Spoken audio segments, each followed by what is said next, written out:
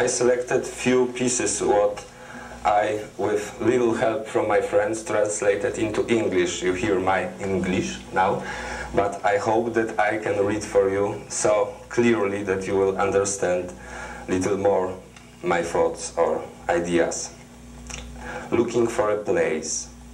When I woke up suddenly from the dream, she didn't want to believe that behind the door a shot was fired. Tumult and blood on the stairs, shouting and blasts of siren, returned us at least to feeling our American reality. I dreamt of myself, a boy, in a second half of 20th century school, where I was taught to fill the pages with respect for pages already full of proud science and arts. Now I am here and there,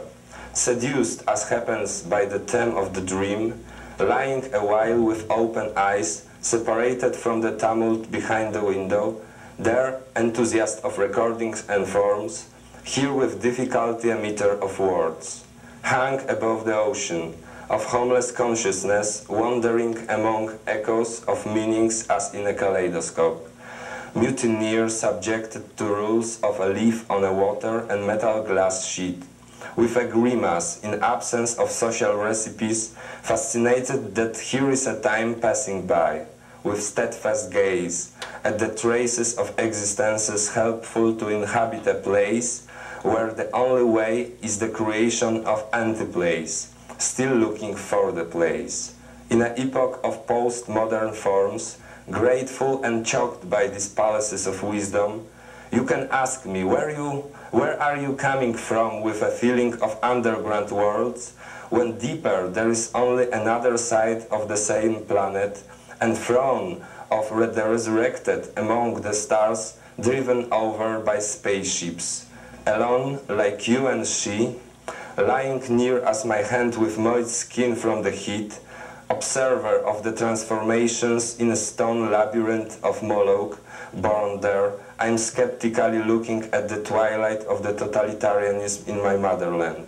And I don't know anymore from where I am, eaten by a worm of nothingness, with longing for the gardens and mountains of childhood, when the shape and color promised the climax. What I felt later in a few pictures, in a harmony of sounds, in a few words, what would I like here to express isn't absolutely clear to me, in the desire that the speech be like an incantation that hostile powers turn into everything needed for our true nature, and not only just into little more than nothing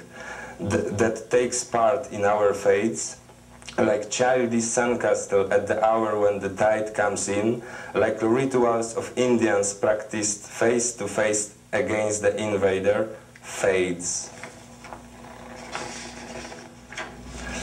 The feeling of a wandering child with the consciousness of an old man and with eyes constantly opening wider and wider. Transitions of thoughts, sometimes like an absurd stream of associations moving somewhere. And yet, submission to this movement opens the underground of imagination and the important trends become visible. Something which constantly vanishes at the border of thought and vision, which leaves us a bit lonely in a quest and the inability of naming. It creates its own time of our internal conversation, time question or life question answer, something absolutely new. Now when the vision of the earthly ghetto suggests itself, where building beside building, trade and copulation on a modern desert of minced stones of culture, glass and paint. In a town of bells, inhabited by time, I toss in a spider's web of shadows, looking for the place I can see how different depths shine differently. In a totally conventional reality, I try to keep my diamond of life.